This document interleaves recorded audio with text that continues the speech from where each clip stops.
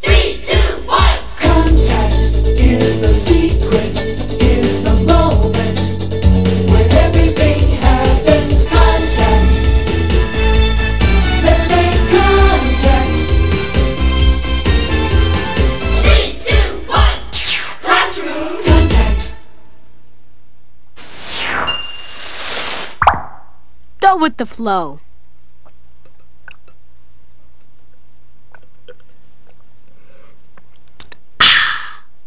A glass of clear, fresh, delicious water. But get this, the same water I just drank may have been drunk by a dinosaur 50 million years ago. For millions and millions of years, we've been using the same water over and over again. How can that be? Well, take a look at this. I'm mixing up some used water. A few minerals, a little bit of salt, whoa. And just to give it that extra special touch, food coloring. Okay.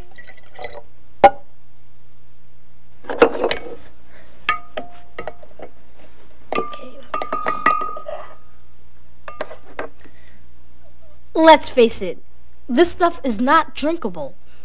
It's salty, it's dirty, it's purple.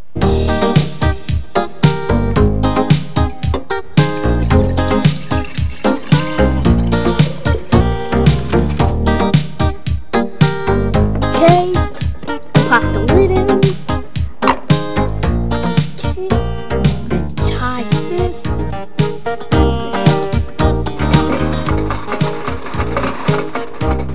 As the water in here boils, it evaporates, turns into water vapor, in this case, steam. The steam goes through this tube. And when it does, it cools. As it cools, it turns back into liquid water. But look! The water is clear, fresh, drinkable. The salts, the minerals, the purple stuff are left behind when the water evaporates. This thing nature's cooked up is called the water cycle. All the water in the world keeps on getting recycled. Every day, the ocean's salty water is heated by the sun. The salts stay behind as the water evaporates and forms clouds. Clouds that form over the ocean can travel to land. The clouds are made of water droplets that can fall as snow or rain. When it rains, some of the water falls right back into the ocean. Some of it falls into our lakes, rivers, ponds, and streams. But most of the water we use falls on the ground.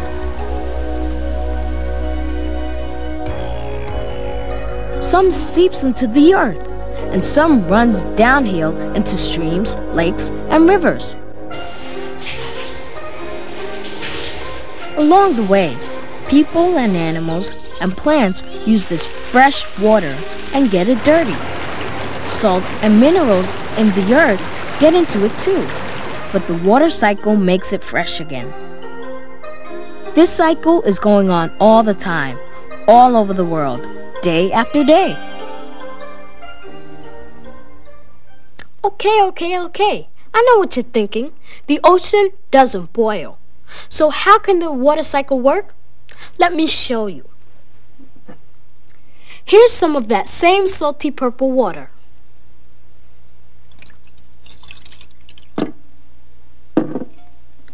Pretend this is water in the ocean.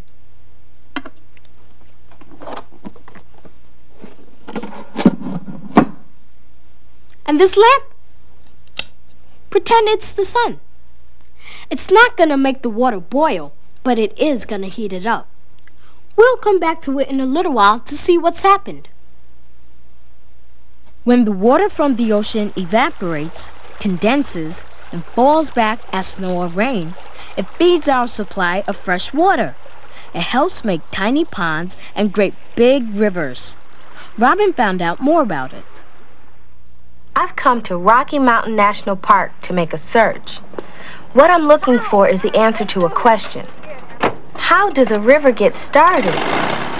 To find out, I have to go high into the Rocky Mountains, looking for the beginning of the Colorado River. These mountains are the backbone of America. They form the Continental Divide.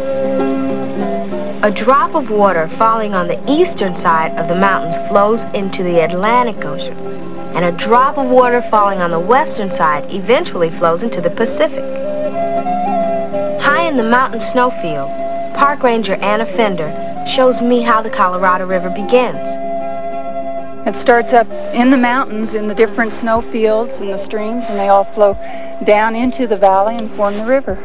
The snow that you're seeing now that's left in the mountains fell last winter, and now it's just beginning to melt and start running into the streams. And in a meadow like this, the snow can be 6 or 8 feet deep, and then up in the mountains it can be 20 or 30 feet deep. And then in the springtime, when it warms up, the snow that's down here melts relatively quickly, and the snow that's up in the mountains, where it's cooler, melts slowly.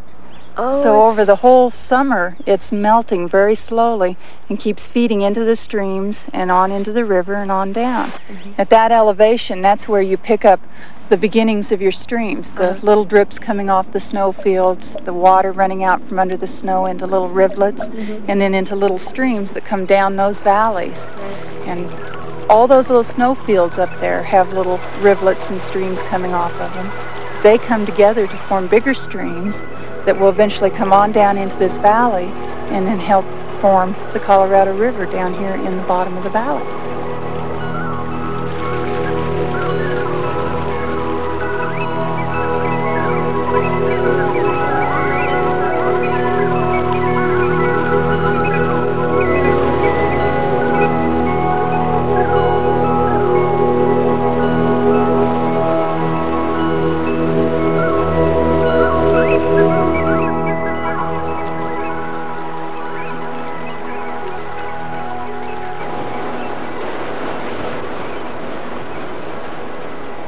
We interrupt the Colorado River for a progress report.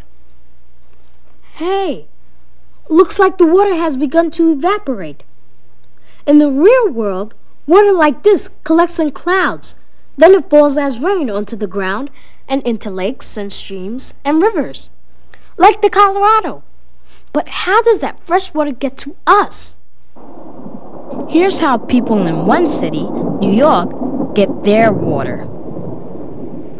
A drop of water falls into a lake. That drop has just entered the New York water system.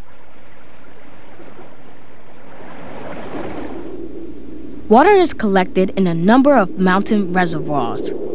From there, the water begins a long journey, rushing downhill to New York. The city uses over 1 billion gallons of water every day.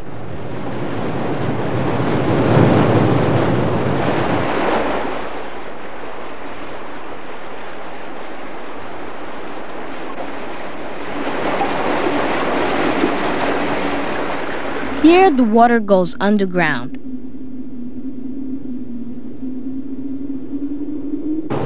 Two large underground tunnels carry the water into the city.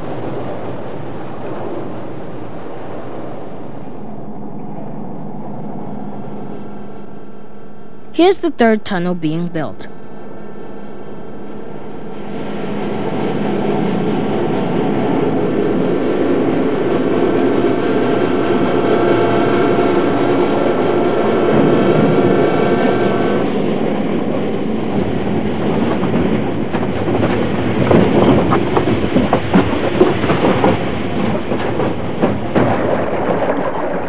Tunnels wind through the city like streets.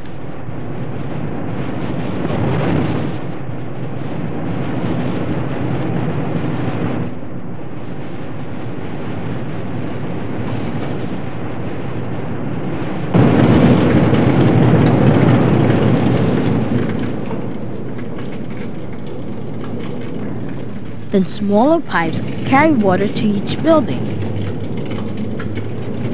New York has tall buildings. Sometimes water is pumped up to a tank on the roof,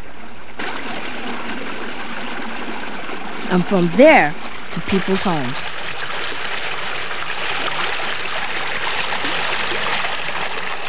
Hey, take a look. The water is really condensing up around the top and the sides of the bubble. And you will please notice that it isn't purple anymore. It's clean and fresh, thanks to evaporation. The water cycle is simple, and it works great. But we put a lot of stuff in our water that isn't so great. Pollution. In fact, some of the stuff we put in gets into the water even before the water gets to the ground. This kind of pollution goes up in smoke from factories, gets dissolved in rainwater, and comes down as acid rain. To learn about acid rain, I traveled high into the Adirondack Mountains in New York State to Woods Lake with Forest Ranger Bill Marlowe. Bill has lived in this area his whole life and has a cabin on the lake. This is beautiful. I love it. It's so quiet and peaceful here.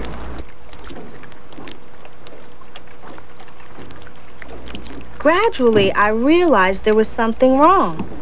The lake was too peaceful.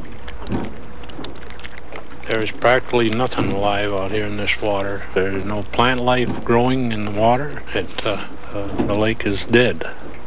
Is there a reason for it? I believe it was acid rain.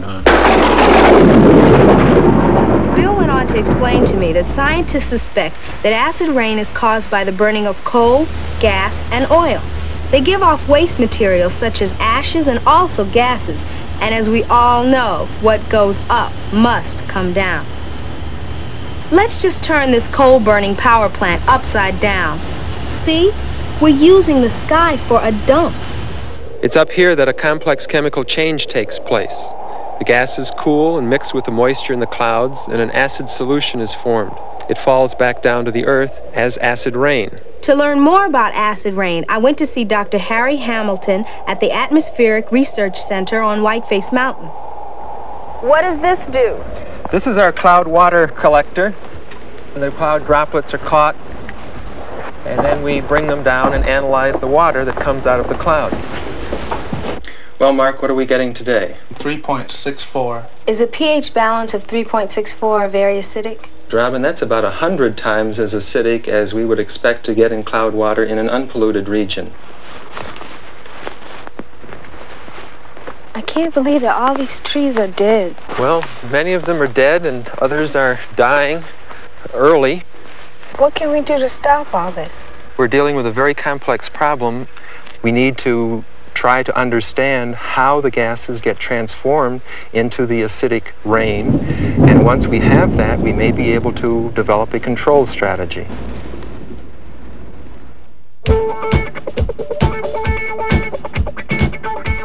All the water in the world is constantly being recycled. The water cycle is a natural process that makes water clean and fresh. Salts, minerals, and all the other things that get into water are left behind when water evaporates. But often, people pollute water in ways the water cycle can't handle. 321 Classroom Contact is a production of the Children's Television Workshop.